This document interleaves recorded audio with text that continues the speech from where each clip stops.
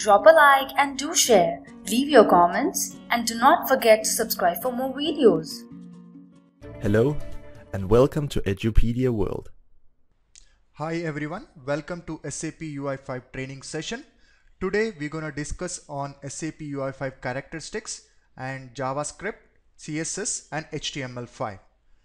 Basically, when you want to develop any SAP UI5 application, just we need a prerequisite on these technologies, JavaScript, CSS and HTML5. So we're going to discuss that today. Let me take you through the characteristics. So as we know, SAP UI5 is an extensible JavaScript library, HTML5 browser based, and to develop business applications, we'll be using this technology. First characteristics, it is well designed API. What is meant by APIs? So APIs are nothing but web services. HTML5 application usually don't have any database like other languages. When you take Java, .NET and any other languages, it can be directly associated with any database and get data. When it comes to HTML5 application, we don't have any database. So some APIs need to be there, which will be communicating with databases and get the values, and then we can use those data in our applications. So it supports, SAP UI5 supports, and it's easy to consume those web services. And also in SAP UI5, we have extensible UI component model. What this means is there are so many controls, predefined controls in SAP UI5. We can have our own control. We can develop own control because we already know that it is related to HTML5, so we can develop any control with that. And in this SAP UI5 is always a client side. That's the reason there will be high performance because it's lightweight. And in this application, SAP UI5 application, we can also use CSS. That is the fourth point, powerful theming support. See, whenever you take any of websites like Facebook, Google or any other thing which has a good look, actually when you see there, you will not take your eyes off that screen. So what is all about? It is the beauty of that application. How the beauty of application will come through CSS. CSS, cascading style sheets. We add color, we do some animation, we want to have some changes, everything is possible using CSS. And next thing, it also provides Ajax capabilities. What is meant by Ajax? When you use google.com, when you do a Google search, whenever you search, you'll be getting a help like how to cook, how to learn SAP UI5. If when you type this, below the content will be changed, the search list. How it is done? It is done through Ajax call. And when you say, when you have a google.com in place, we are not refreshing the entire page. We are just refreshing the content, the search area. We are just refreshing it. So the time is fast, right? So that is the reason we'll make a Ajax call. Just the content will be changed, not the browser will be refreshed. When it is refreshed, then all other controls, all other components will be loaded. So we are not doing that, just we are refreshing that particular area, search area. That's the reason Ajax calls also is possible over here. And the most important thing, SAP UI5 is based on OpenAjax, JavaScript, CSS and HTML5. So before learning or getting into SAP UI5, you need a basic knowledge on these technologies. Okay, so don't worry about it. I'll be taking you through that. What is JavaScript, what is CSS, what is HTML5, I'll tell you. No need to worry. Now next thing, using these technologies, they have built a jQuery library. Okay, jQuery is nothing but a library of JavaScript. As of now, think JavaScript is a parent. Using that JavaScript, whatever the lines of code we write in JavaScript, it has been reduced and formed a library jQuery. So many interview questions they'll be asking, like JavaScript run faster or jQuery. It's always JavaScript, because JavaScript is a parent. Using that JavaScript only, jQuery library has been built. When you run any jQuery statement, inside it JavaScript statement will be built. Okay, so we'll now discuss HTML5. HTML5 is hypertext markup language. The 5 indicates version. There are so many versions of HTML, 4, etc. So we'll take HTML5 because it's the latest one and it's a client side. Best advantage of this HTML5 is it runs on any browser and any device. That is the reason the SAP have taken HTML5 into the picture and they have built this framework. So I'll tell you how HTML5 script looks. Usually what you have to do is you have to always right click. There is no editor for HTML. You have to write it in your test editor. Okay, this is how you create text document, and you can name it first example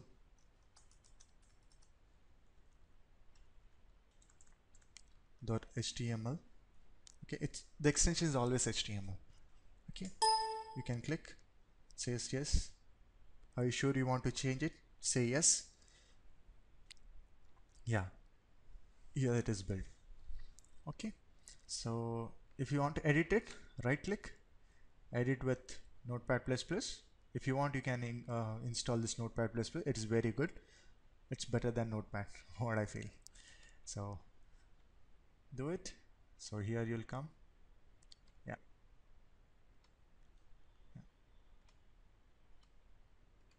Yeah. I've closed the empty file. So I'll show you how the HTML file looks. Okay, I have already done. Okay, this is how I have given.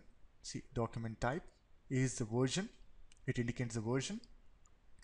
And always HTML5 has tags inside it. Like if you have seen any XML document before, XML also have tags. So HTML also have tags. It is defined tags. HTML has defined tags. XML doesn't have any defined tags. Okay. What is example of this? See, HTML always starts with HTML tag and it always says head, body. That's it. Head and body. Header part, you can relate to any of the technologies. It is nothing but a header part. Header part have all the header information like meta. Meta means the character set which need to be used in this HTML5 application. So generally we use UTF-8, so we can use that. And the title indicates the title of it application. And next it is body. So whatever we write in the body, it will be executed, shown. Okay, so we'll use this and we'll paste here and we save and we try to run it. Okay, HTML5 first example, right? We have done. So we'll right click it. Yeah. See, here it's it. Okay. So content of the document. Here it is. So if you want to change it, you can change whatever you want. I'll try to change the name here. Here somewhere I'll use a P. P means paragraph. P means paragraph. And whenever you open this, you have to close it as well. Okay.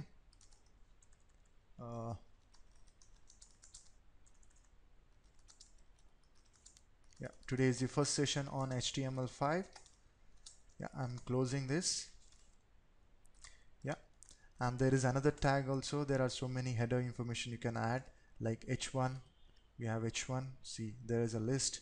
So always good to use Notepad++. If you want, you can install it. You can get it in Google. Okay. So header information. H1. Yeah. Okay. I'm saving this. So I have done it in first example.html, and we'll see. We'll try to refresh this. Yeah. See, header information. Today is the first session on HTML5 and header H1. So this is how HTML5 application look like. As we are discussing on SAPUI5, so as my recommendation is, you just have to know what is HTML5 and mainly JavaScript you need to know, because the business logic, whatever you write, it will be on JavaScript. Basically, I want to introduce why JavaScript. Whenever you take any website, suppose if you take facebook.com, in facebook.com we have username and password, right? So when we type any username and password, there need to be some validations whether we used correct username or wrong username, because Facebook always have username with email address, so they can have email address validations there, right? So the validations have been done in client side. So client side in the sense the user side. Yeah, every time it doesn't have to hit server and get the response whether the email is correct or not, username is correct or not. Every time it can't go to server, so we have to do it on client side, because client side is always fast. Server, we don't know where it sits, how much time it is going to take to get the response, we never know.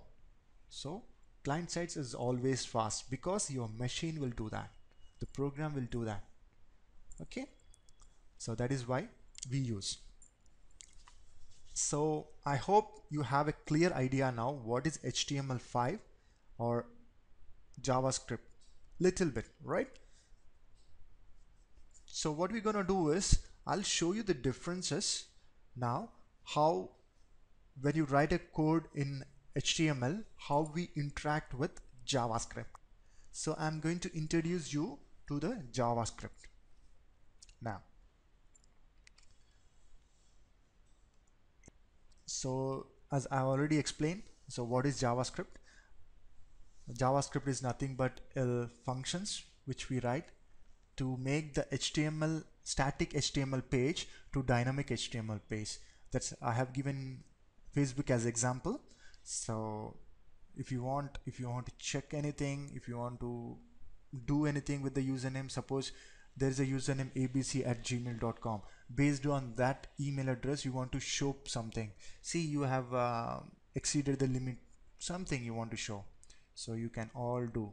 The function logic will be written in JavaScript.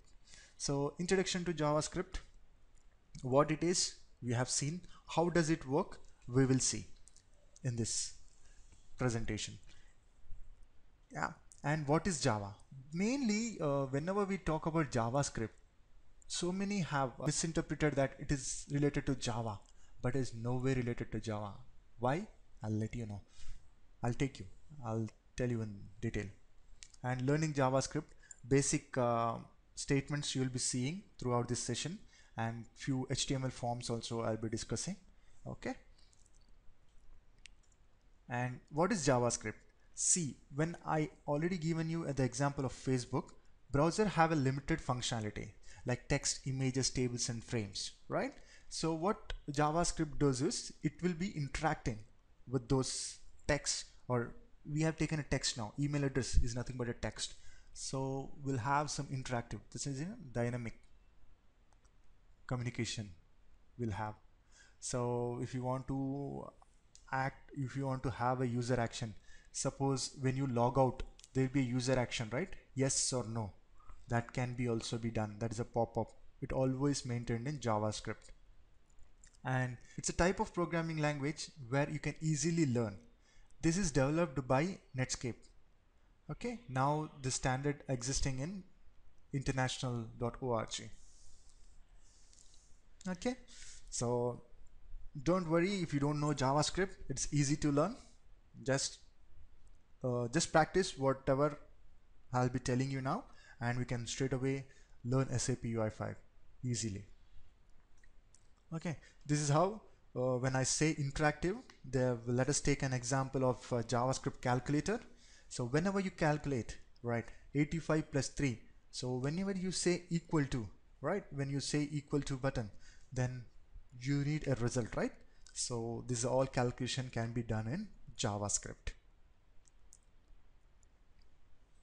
Okay, so let us consider 85 plus 3 has a text box, right? So this is a text box. In this text box we have given a value 85 plus 3. So we'll take this value and we do some manipulation in JavaScript, and at the end we'll send the result and place it in this text box. This is a normal application, JavaScript application. Now I'll take you through how does it work. It's embedded with HTML page. Obviously you need a UI, right, to see. Then whenever you make any client-side validations or anything, then we can interact with JavaScript. And it's always simple programming statements. I'll tell you, like when you see JavaScript statements, you'll only understand. It's very easy. It's like a common language which we use. So it will be like that only. So I assume like some point of in your career you might have done C, C++ or any programming language, or you might have seen some coding before, maybe like in ABAP or anywhere. So it will be easy, like it will be simple statements, and it's always interpreted, not compiled. It doesn't have any compilation. It just runs in any browser. Okay, so no special tools is required for this. Just you need a web browser. It might be Firefox, it might be Google Chrome, it might be Internet Explorer, anything, any browser, that's fine. Okay, so this is the important part. So many get confused. What is Java and what is JavaScript? You should know. They're totally different. They're totally different. Java is nothing a programming language. It might be much harder. It has a compiler, right? And it is independent of web, and there is Eclipse tool we'll be using, and it's completely a programming language which has oops concepts, which have so many things involved in it. But when it comes to JavaScript, just the name they have taken Java and the script is added to it, so it is completely different. So JavaScript and Java, you can't compare. It is, the both are different. That's it.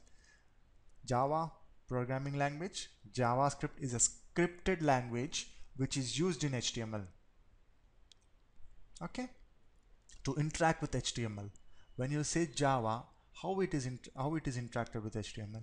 No, unless you have some plugins, you do some manipulations, then you can interact with HTML.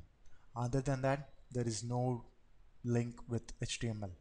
Java is an independent programming language. You can develop applications using independent services and etc.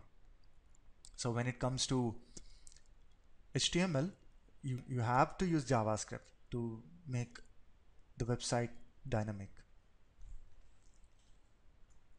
And next, learning JavaScript, I'll take you through few examples, okay, and we'll see one by one how basic JavaScript statements are written. Okay, so basically to learn JavaScript we need a text editor, as I explained you. When you want any HTML page need to be created, so you have seen how I have created. Right click and open, create a new text editor.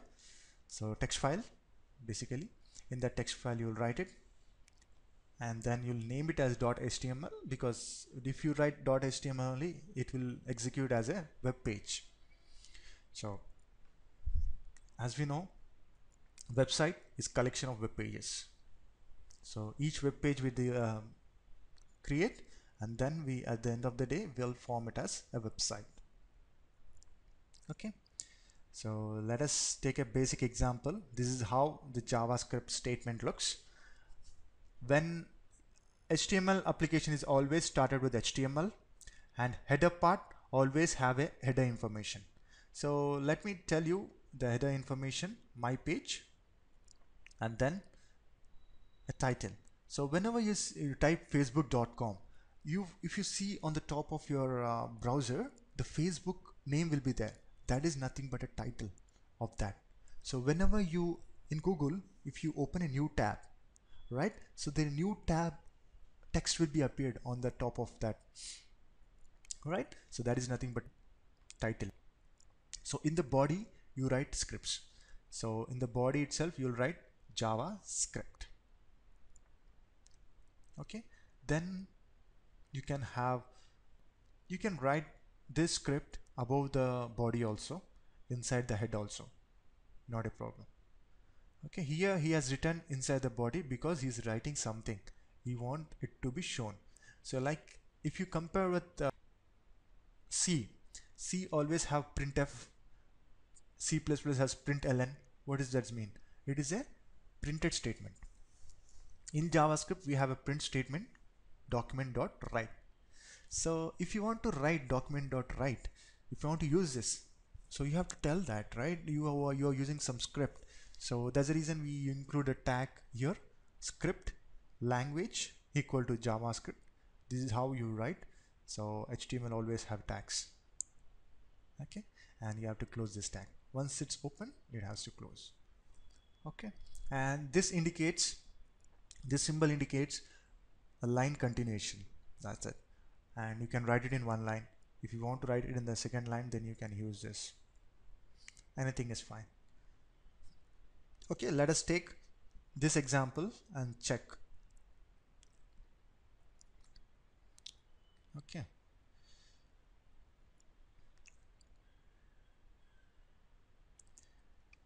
Yeah. So in this already there. So we have already there. So in this body he has written some script, right? So script he has written. So we'll write that script. Yeah. Okay, this is a script he has used. So we'll write the script. Yeah.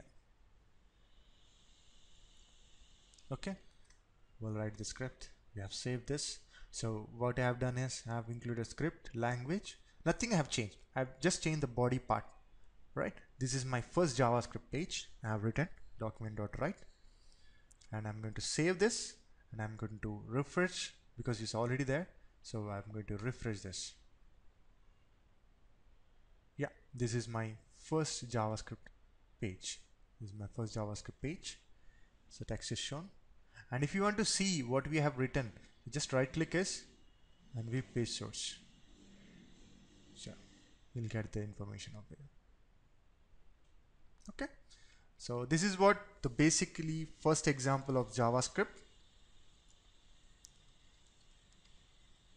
This is how it is written.